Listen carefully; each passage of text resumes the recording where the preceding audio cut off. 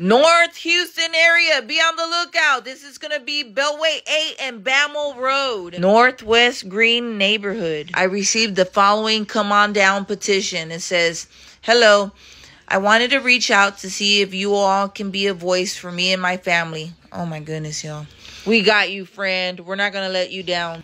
All right, so the message goes on to say, for the past year or so, we've been getting our cars broken into, ransacked, and stolen from.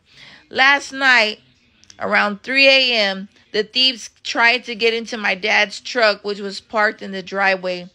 We finally got their faces. I can send you the video. Please, please help. Thank you, and we appreciate you all. You ever get deja vu? Well, I did. I've seen this guy before.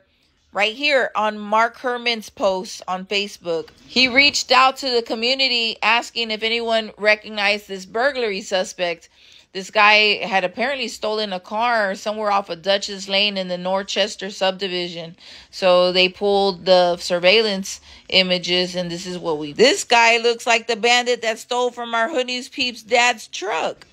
Bandits are out there lurking to steal from the hardworking people. So sad. Be on the lookout.